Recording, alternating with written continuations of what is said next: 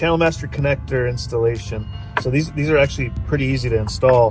One of the critical things about this connector, or all connectors, is you need to make sure that the coaxial cable is prepared correctly using a coax stripper.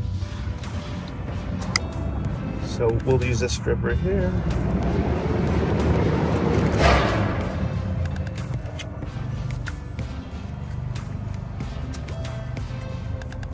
Once it gets kind of loose, then you can pull that off, and you will see the braids here. The trick is to pull the braids back.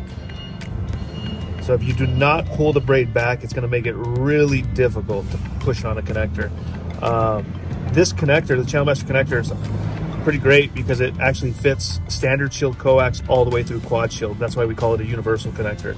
It fits all the types of cable. Now, as you get up to quad shield cable, this connector, it'll become harder to put on the connector because the jack and everything gets a little bit wider and thicker with the cable. So that's when it's going to become really, really critical. If you're preparing quad shield cable, you need to make sure that you get all the braids pulled back and to make it easier on your connector insertion. So as you'll see inside the connector, there's a circle inside there. The dielectric material, which is a foam material, will slide inside of that. And usually what I tell people to do is basically put the center conductor in first, and then easily just make sure it seats on there. So that wasn't very hard at all. I did it with 2 fingers. It sat on the dielectric material. Now that it's over the dielectric material, now you can actually get your whole hand and push a little more force onto it and turn while you're pushing. And you want that dielectric material to be flush with the that top part of that connector right there. So pretty easy. Went on pretty easy. Once that's done, you will actually put the connector inside the tool.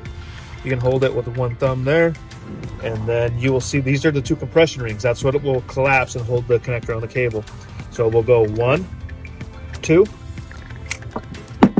and your cable's done. Now, if some cable preparation tools have a stopper that will actually stop the center conductor, but if you end up getting your center conductor too long, not a problem. You can easily just trim it once it's built. There's your connector.